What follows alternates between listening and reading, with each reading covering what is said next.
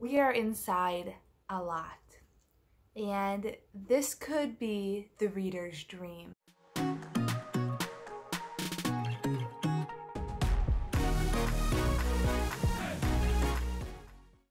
Have you ever picked up a book series, 1 book in, 2 books in, 3 books in, and then felt the horrific realization that you just wasted hours of your life that you could never get back? So today we're going to be talking about long boys. The definition of a long boy is a book series that, like, once you pick it up, it's going to be an investment of your time, an investment of your money if you're the type to buy books and not just borrow them from the library. Are these long boys worth it, or should you just skip it?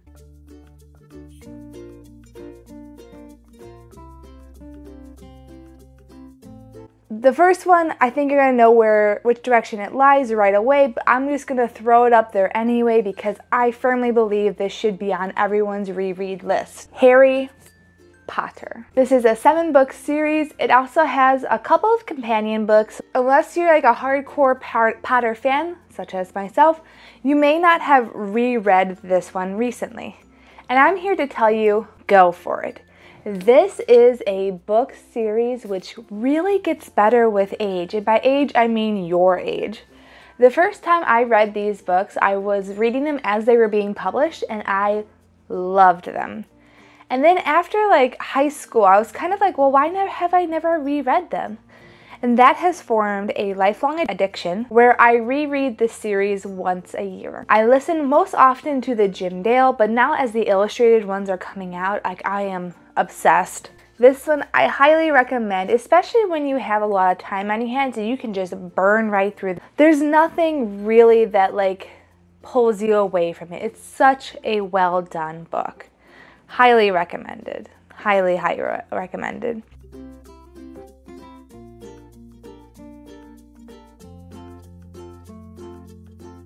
All aboard the nostalgia train. Woot woot. This is one of my favorite series. It's also a yearly reread, so right off the bat, worth it. This is the Little House on the Prairie, and we follow Laura. She lives with her ma, her pa, and her sister Mary. You just follow Laura's life as she grows up from a 4-year-old, 5-year-old kid up until when she gets married. Again, it's so well written and it really stands the test of time, and that's one of my favorite things about it. Is just no matter how old I am, when I reread this book, it makes me happy and it makes me just so invested. The first 8 books in this series are all rather short, but those are like the main canon. The 9th book was found after she passed and it was published very broad strokes, incomplete like. Now some of you also might be aware that there is more books to this series, and it follows Laura's sisters or her other family members and how they lived their lives. I haven't read the other ones because those ones are written by Roger Lee McBride, who was quote unquote the adopted grandson of Rose, which is Laura's daughter. But he was never formally adopted. Apparently Rose told him all kinds of stories when he was younger, and then like 20 years later he started publishing books from Rose's family's perspective. And to me those ones aren't canon because it isn't written by a Laura Ingalls Wilder or someone who's an actual Wilder family. It's more of like, this is probably what happened, but I'm going to write a fictionalized account because this series is really popular.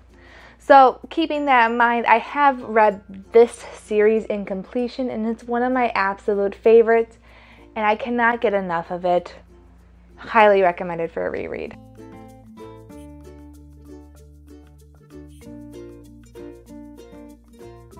Wolves of Mercy Falls by Maggie Stiefvater. This one is a 3-book series with a companion book that's a slight spin-off. And to summarize, boy loves girl. Girl loves wolf. Wolf is actually a boy who loves girl. Wolf turns into boy. Girl loves boy. Kiss, kiss, kiss, kiss, kiss, kiss, kiss.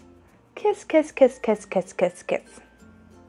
Kiss. Then tragedy happens and they're separated. Repeat that for roughly 3 books, and that's the series. So yeah, it's just a lot of drama. It could just be me. Maybe I'm just not the right target audience, but I was just so annoyed because it felt pointless and it felt like we were running circles around something. I did kind of like the fourth one though. The fourth one was like completely sidetracked from the main plot, so maybe that's why. I disliked all of the characters equally, so at least there's that. But yeah, I just wasn't into it at all.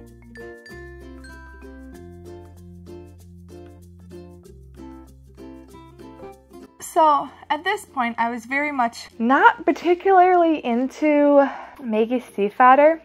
And then I read this one and everything changed. The Raven Boys, and this is one of those books that just sweeps you off your feet and there's so much that happens that you're like, can't live without reading the next one. So this one follows Blue. She meets Gansey, Ronan, Adam, and Noah. They go to a school, Eglinby, like a very fancy, very rich prep school. And the way their lives just intertwine and the way they are like portrayed so wonderfully instantly had me addicted to this book. Like I could not put it down. I've listened to the audiobook at least twice all the way through by now. The narrator is stunning. It's impressive. It is incredibly impressive how well the narrator reads these books. Love them from the bottom of my heart, and I would absolutely say this 4-book series 100% worth it. 100% worth it.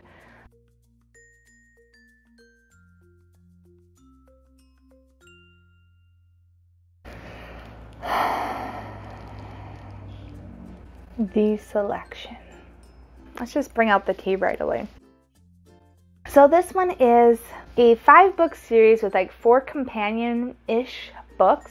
In this society, there is very strict social structures. Every time the kingdom needs a new bride, it's picked out of kingdom scale. The Bachelor televised through the entire kingdom as like a unifying thing. I liked this series on principle. It was fun, it was whimsical. The first book, it was enjoyable. However, it went from like one good book to like a 5-book series, which was a huge stretch. I really feel like everything could have been condensed in one, maybe a duology, and it would have been great.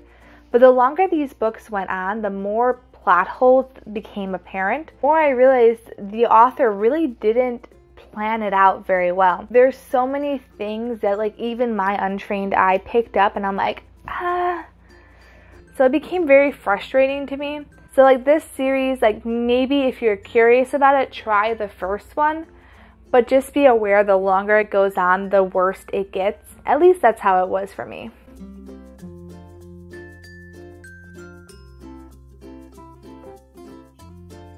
The Lunar Chronicles. So this one was a little bit of a surprise for me. So this book is a pseudo-futuristic, pseudo-cyberpunk look and with a healthy sprinkling of fairy tales. So the first book follows Cinder. She's a cyborg, lives with her stepmom, has to do all the cleaning like Cinderella. Another one follows Scarlet, who is like Red Riding Hood, and it goes on and on from there. First book, if I'm gonna be honest, it was alright. It was alright. It didn't blow me away, but it also wasn't terrible. I didn't really think I was going to keep going with the series though, just because I wasn't feeling it super strongly. Second book, better than the first. Third book, better than the second. Fourth book, blown away. Companion books, excellent. It was really good, and I was so happy that I picked it up and I kept going with it. So if you're looking for something like futuristic but still kind of hometowny fairy tales, this is the one for you.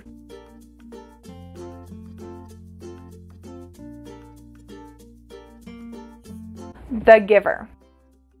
Yeah, there's a reason why we only read the first Giver in class. The Giver follows Jonah. He's 12 years old, so he's coming right up to the age where he has to decide his career for the rest of his life. He ends up partnering up with the Giver, and the Giver holds all of the memories of the town and kind of protects everyone from anything painful or anything too happy or too sad. One thing that's very important in society is that everyone functions efficiently, and that is involved with like not giving into your emotions and not really having emotions to begin with.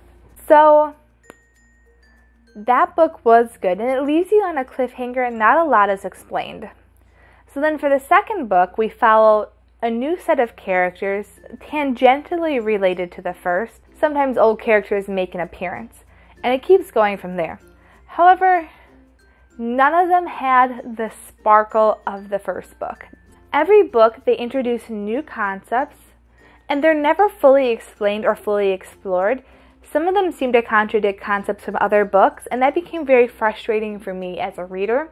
And I ended up being more frustrated by the end of the book than I really thought was possible.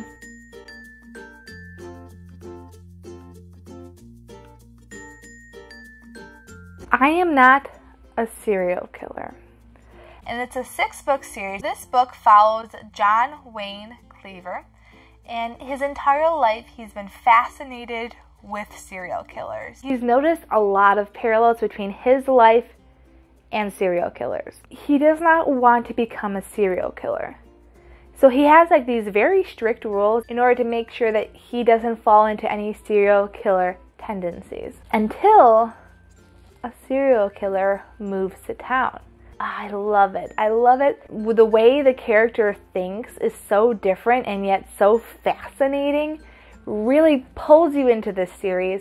I also love how committed he was to like preserving his humanity, even though he didn't feel it in himself. Highly recommended. Such a good book. Worth it.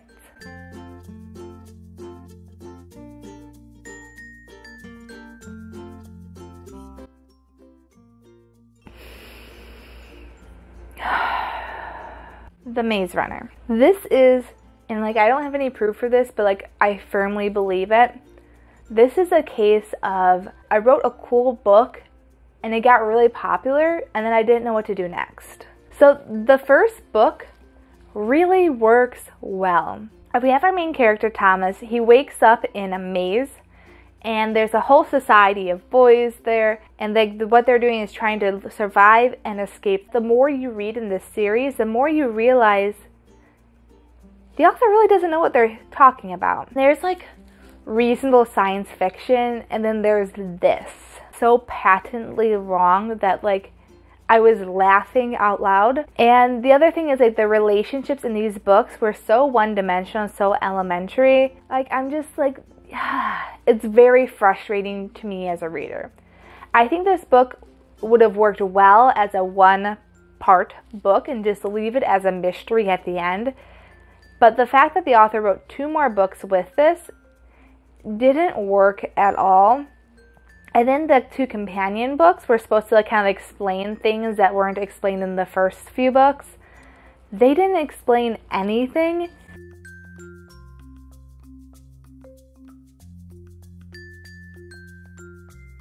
And then the last one is actually the longest series that I have. And it's called The Last Apprentice. This series does get a little bit confusing purely because there's British versions and then there's the US versions, and they have slightly different titles. So this series follows Tom Ward. He is the last apprentice of the Spook. The Spook is I think just like monster hunter for lack of a better term. Boggarts, ghosts, ghasts, a little bit of demons, and definitely witches. Lots and lots of witches. So anyway, they start bothering the locals. They call for a spook. A spook comes in, exterminates, terminates, or imprisons based off of what kind of creatures they deal with. Meanwhile, there's something evil brewing in the country, and they have to find a way to stop it. I love this series so much. Each one of them is illustrated brilliantly, and it's so much fun. I think it's supposed to be more so like a middle grade series, but it definitely has some spooky moments, and it is worth it so much. I love it. And if you have time on your hands, this is a good one to fill that time with. Hi, Bug. And that's it for now. Thank you so much for watching, and happy reading. Bye.